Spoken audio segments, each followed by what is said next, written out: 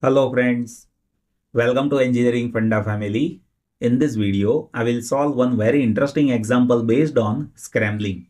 In my last video, I have explained fundamentals of scrambling. Here we will solve one problem. So first of all, let me read the question over here. See here in question, we have a data stream of 111, 5 times 0 and 1 that is given to scrambler. So you can observe here we have a scrambler circuit where input data stream that is given, that is 111, 5 times 0 and 1. And here we need to identify output of scrambler. So output of scrambler is T that we need to identify. Here we need to assume initial content of resistor is 0. So you can observe here we have 5-bit resistor D1, D2, D3, D4 and D5. Initial content of this resistor that is 0. See this question that can be solved in two ways. One is manual calculation, that is bit tedious and there are higher chances that you may do error. So you should follow standard process that I'll explain step by step in this video itself. So here if you observe output that is T, so that is modulo 2 addition of input and feedback, right? So what is this feedback? See this feedback is D3 into T plus D5 into T, right? So my transmitted sequence that is S plus feedback. S is input and feedback is T into D3 plus T into D5. Always remember here plus is modulo 2 addition, means it is XOR operation. It is not addition, it is XOR operation, means it is modulo 2 addition. Now here transmitted sequence that is addition of input and feedback. So here you need to understand what is feedback. The reason is feedback will change with respect to bits. Like if you talk about initial condition, then initially all these bits are 0, right? All these bits are 0. So initially my output T with 0-bit delay that is having feedback that will be 0, right? So what is my output T? That will be input only, right? So if you talk about 0-bit delay, then with 0-bit delay, my output is T0, that is input S only. But if you talk about 1-bit delay, right, then with first bit delay, what will be my feedback? So that feedback will be S into D to the power 3 modulo 2 sum with D to the power 5. See here, this is feedback, right? So this feedback that will be this initial data of input S into D to the power 3 plus D to the power 5, right? Here, see we are talking about shifting. So that will happen with respect to bits. So in digital, you should write D to the power 3 with this D3 and D to the power 5 with this D5, right? And modulo 2 sum of that. Here, see this feedback that is a function f that is D3 modulo 2 sum D5, right? So here we are saying that this f is D to the power 3 modulo 2 sum with D to the power 5, right? Now, if you talk about second bit delay feedback, then with second bit delay feedback, this T2 feedback that has to be S into F square, right? And if you talk about third bit delay feedback, then that will be S into F cube. So what will be my in total transmitted sequence? That will be algebraic sum of T0 plus T1 plus T2 plus T3 and so on, right? So my transmitted sequence that has to be T0 plus T1 plus T2 plus T3 and so on, right? What is T0? That is S. What is T1? That is S into F. What is T2? That is S into F square.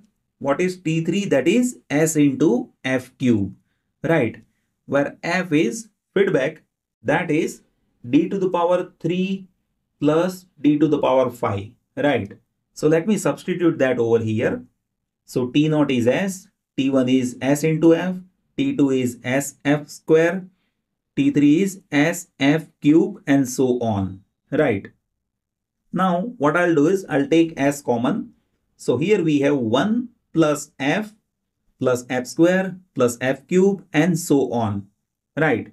Now you need to understand what is F. See, F is d to the power 3 modulo 2 sum d to the power 5, right? Now we need to understand what is F square. So here F square is F into F, right? So what is that? D to the power 3 modulo 2 sum with d to the power 5 into d to the power 3 modulo 2 sum with d to the power 5.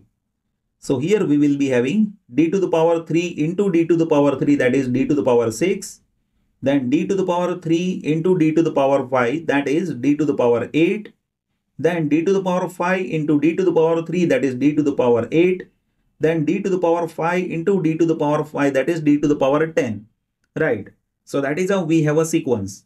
Now one should know in XOR, see, if you have XORing of same bits, then that will be 0. Like 0 XOR 0 is 0, 1 XOR 1 is 0. So one can say d to the power 8 XOR d to the power 8 is 0. So you can neglect this. So d to the power 8 is getting cancelled as it is appearing 2 times. So this will be d to the power 6 XOR d to the power 10, right? Now what is F cube that we need to understand? So F cube is F into F square, right? What is F? That is d to the power 3 XOR d to the power 5. And what is F square? That is d to the power 6 XOR d to the power 10, right? Now we need to resolve this. So d to the power 3 into d to the power 6, that is d to the power 9. D to the power 3 into d to the power 10, that is d to the power 13. D to the power 5 into d to the power 6, that is d to the power 11. And d to the power 5 into d to the power 10, that is d to the power 15, right?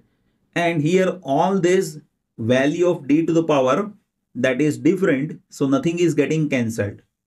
Now we need to stop from here. We don't need to calculate f to the power 4. Now question is why? The reason is, if you observe data stream, so that is 111, 5 times 0 and 1. So how many bits are there? There are in total 9 bits, right? As it is having in total 9 bits, here d to the power greater than 9, that doesn't matter over here, right?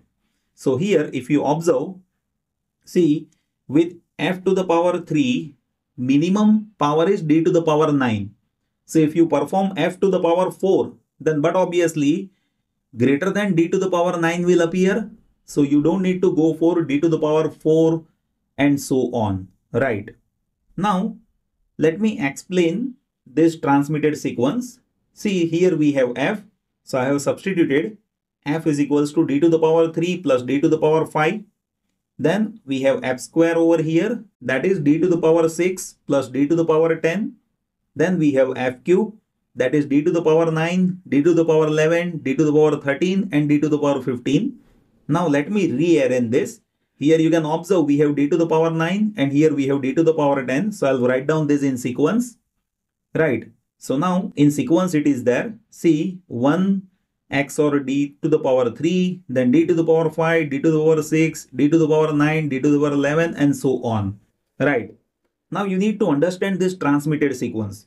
See, here I have told you that, see how many bits are there in sequence? In total 9 bits are there in sequence, right? So here greater than d to the power 9, that will not matter over here. Means in this transmitted sequence, see this much data, that is useful data for 9-bit sequence. Greater than d to the power 9, that is not useful. So this data is useless data for calculation, right? Now we need to understand calculation.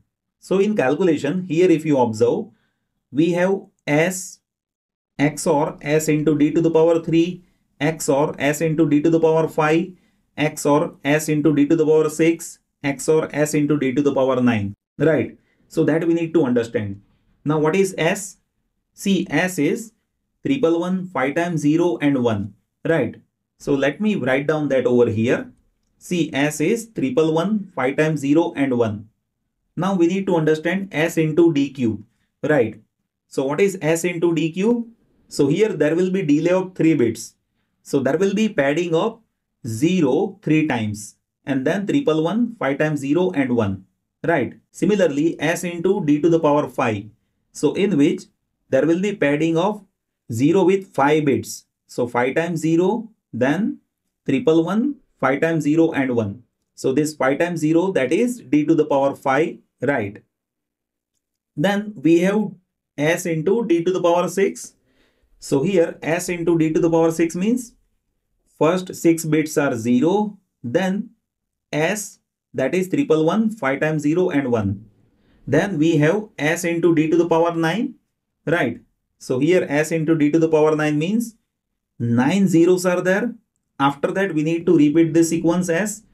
So here 9 zeros are there, then 111, 5 times 0 and 1, right? Now here you need to understand few basics.